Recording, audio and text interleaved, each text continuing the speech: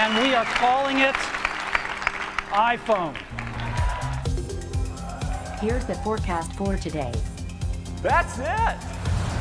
Now, we're going to start with a revolutionary user interface. Slide it across. All right, you want to see that again? Go to sleep.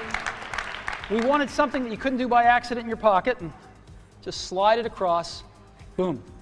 And this is the home screen of iPhone right here. Well, how do I scroll through my list of artists? How do I do this? I just take my finger and I scroll. That's it. And so this is what it looks like when you get a call. This is what it sounds like. It's one of our ringtones you can pick, of course.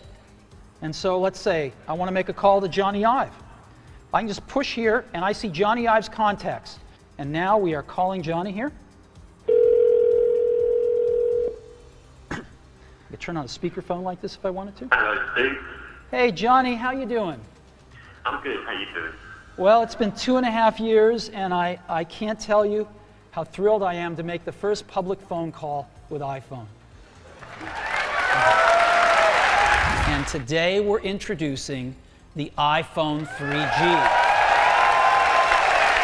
One of the other aspects I'd like to talk about, which is intimately linked to this, of course, is we're going to have all these great apps, and how do we distribute them? We unveiled the App Store in March. It's phenomenal. It's going to be on every iPhone. It's a way for developers to reach every single user. Downloaded a website on Edge and downloaded the same website using 3G, and we've captured the videos. So let's see how we do. It's a website with a lot of images on it, complex layout. 21 seconds on 3G. All right, 59 seconds on Edge. Let's talk about what's next, and that is iPhone OS 3.0. This is a major update to the iPhone operating system, starting with cut, copy, and paste. The big news here is MMS. This allows you to send and receive photos, contacts, audio files, and locations all in real time over the cell network. But the best thing about this camera is it also captures video. It's as easy as can be. You simply go into the camera application, and there you'll see a new switch on the bottom right hand that says still or movie. And you flick to what you want to take, press the button, and now rather than capture, it's record, and it's recording video. 30 frames a second VGA with audio right on your iPhone.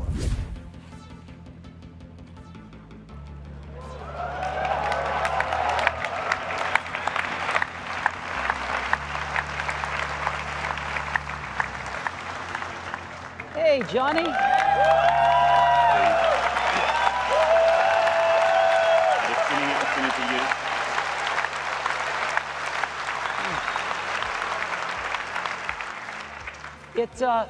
This never freezes up, so you guys haven't turned off all your Wi-Fi. Come on, let's get it off, please. So I'm here to tell you about iOS 5.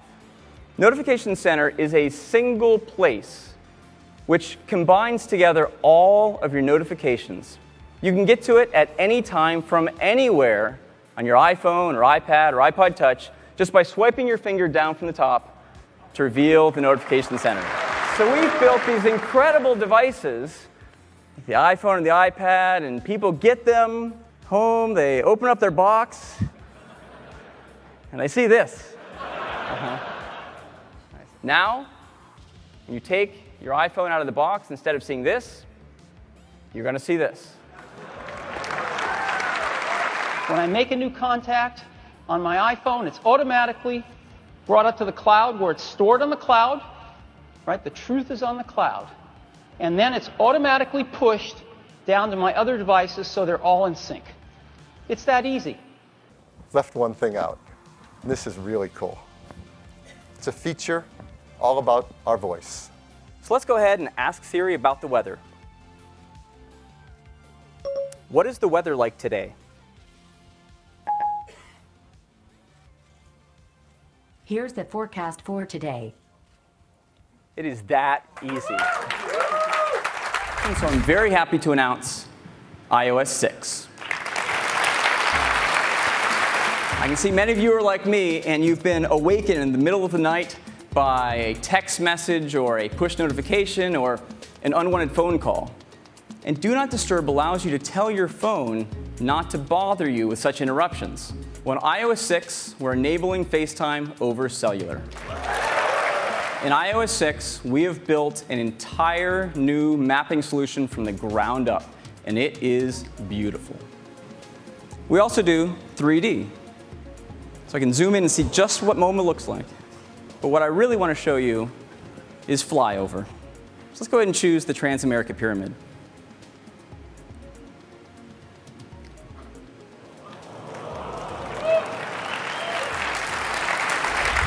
And today, it's a great thrill that I announce iOS 7.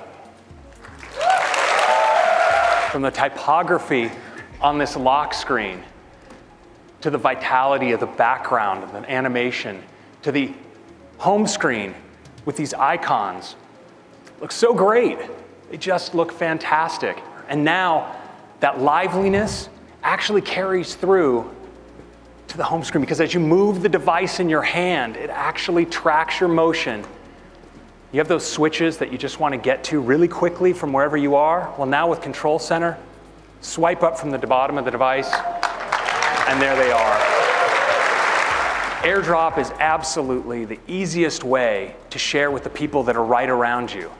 And you know, if you want to share with multiple people, you just tap, tap, tap. No need to wander around the room, bumping your phone with others. Now, Siri is also a big part of our next feature. iOS in the car. That's why the team has worked so hard on a brand new technology to make this easy and fun to do. And it's called Touch ID. You can simply touch the home button to unlock your phone. Today, we're announcing iOS 8. But what I really love are our new interactive notifications. So now, if you get a message like this, just pull down and you can reply from right where you are. Hey Kim, I'm just hanging out here with about 6,000 of our closest friends, having a good time while Craig takes a much-deserved break backstage. Slide up, sends the message just like that. Super easy. And I can do the same thing with a video message or even with a selfie. So I'm going to dare a selfie here. Let's hold down the camera button. And HealthKit comes with a corresponding application, Health. And with Health, you can monitor all of your metrics that you're most interested in your activity. But not just that, you can use third-party applications. And so we've created an entirely new payment process, and we call it Apple Pay.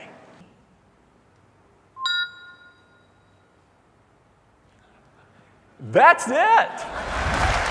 iOS just keeps getting better and better for many hundreds of millions of users. And iOS 9 takes it to an even greater level with incredible new apps and intelligence built right into iOS.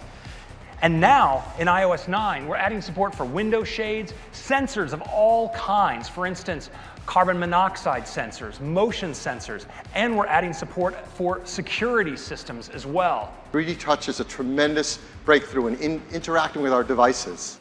And sometimes you need to take that emergency selfie and you want to get directly to the selfie camera.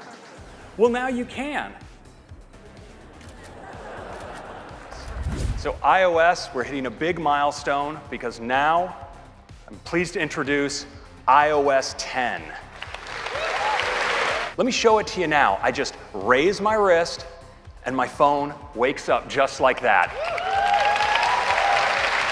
So if you want to say it loud, you can say it loud. And turn it up to 11. These beautiful portrait photos, but also these great live photos. And you know, live photos capture a still, but then also a bunch of video automatically captured around it, and sometimes the best shot wasn't the still. Well, now we can go into edit mode. We could trim this video if we want, but we also can capture just the frame we want and make that our key photo. If I receive a message saying that I owe someone money, well, you notice the QuickType keyboard automatically surfaces Apple Pay as an option and picks the amount out as what I might want to pay.